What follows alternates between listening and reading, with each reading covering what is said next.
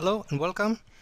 In this video I will show you how to create a sheet list or a drawing list in Revit 2013, which looks familiar to this one created manually in Microsoft Excel. I'll jump to Revit and I'll open the VIA template.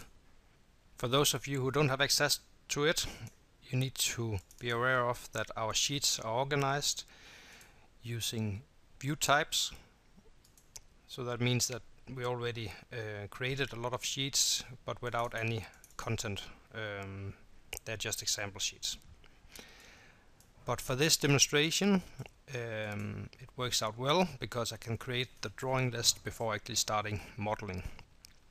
So I'll go to my schedules, I'll create a sheet list, and normally I would advise you to add all of the available fields, take a look at them, and consider which one of them could be useful. Then go back, remove them, and then add them individually. In this case, I'll add the view type, the view number, the view name, the issue date, and probably also like the paper size. There might be fields which are not available, and we'll take a look at that later. First of all, I'll finish this, and I might wanna set up the sorting of it, so it's sorting and giving a header to each one which is in a different view type. So now it looks something like this, and I might want to expand some of them a little bit, and I might want to give some of these a name. I could call it ground floor. I could call the elevation elevations. They're all of them on the same sheet, and section AA, for instance. You notice that under paper size we don't get the format, and that's very important to know that even though actually the information is on the different sheets, and also if we go to them, they have a width and a height. Revit are not able to write that into our sheet list. So that needs to be filled out manually, and of course there's a risk of mistake then, but this could be an A4, this could be an A2, and this could be an A1, and so on, and then you need to fill them in manually. We would also like the measurements to be available, and again, even though they are often stated, if I drag in a 1:100 drawing, it will have a scale here that can be written out in title box or caption box, I think it's called. Then we need to set it up a little bit different, and that means that we need to create a parameter, and I'll do that by going to manage. I'll create a project parameter, add one, and I'll call it measurement, and I'll make it a general parameter, and that should just be text, even though it might be numbers, but then it can contain both, and that should be applied for our sheets. Okay. When that's being done, you can go back to your fields, and now you should have a parameter in here that's called measurement that we can add to our list. And in here again, you might want to fill this in and say that the plans, they are 1:100, elevations might be the same, and you have a section called 1:20 or 50. Let's do it like this. So this was the very basic. Of course you can start changing the titles if you're not happy with these ones. We could call this overview, we could call this drawing number, and so on and so on. We don't need to use the default names, we can change them afterwards.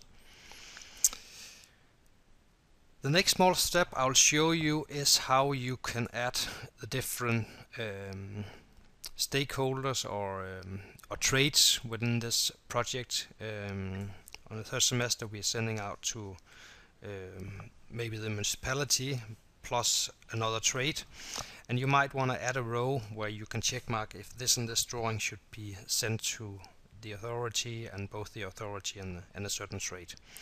And again, I would do that by going to my project parameters. I'll add one, and I will call it, we can call it trade 1. Again, I will make it a general parameter. I'll make it a text. Sorry, I'll make it a yes, no, and I'll add it to my sheet. Here we have it. Okay, and let's add a new one, trade 2. The same way, yes, no, general, sheet. Okay, and let's add one for the authority. Again, yes, no, general, and sheet. Okay, and then we can go back to our fields, and we should have then the one called authority. We should have the one called trade 1 and 2, and we're adding them, and we get another 2 rounds, and you can say the authority needs this and this and this drawings. The trade only needs this and this, but also maybe something down here, and so on. That's the idea of it. The very last thing I'll show you is how to deal with revisions. That's not something you'll deal with that much during school, but it's a very important tool when being a professional and dealing with projects being changed constantly.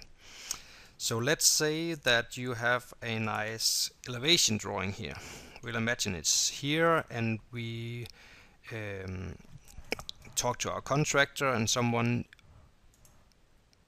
wants to change a part of it, and that means that we're marking a small area on the drawing, making a revision cloud.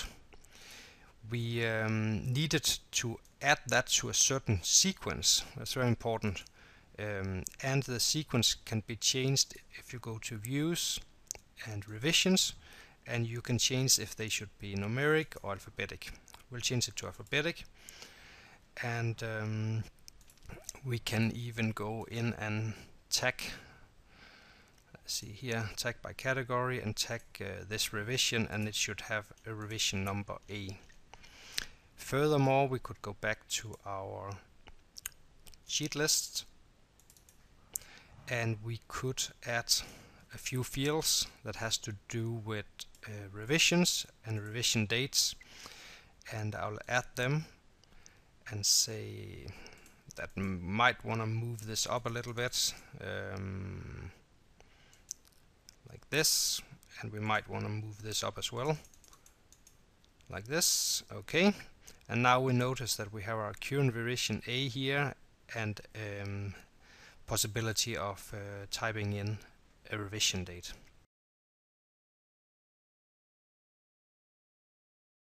When dealing with revisions, we would also like to have a title box which tells what revision we are looking at. Instead of demonstrating this, I'll advise you to take a look at the default template, default metric that comes together with the installation of Revit, and take a look at the sheet created by Autodesk, where you'll see a good example of a different design of a title box, but also with a revision schedule contained. A revision number, a description, and a revision date here as well. So this could be a small challenge, trying to modify the VIA template or your current title box and see if you can include revisions as well.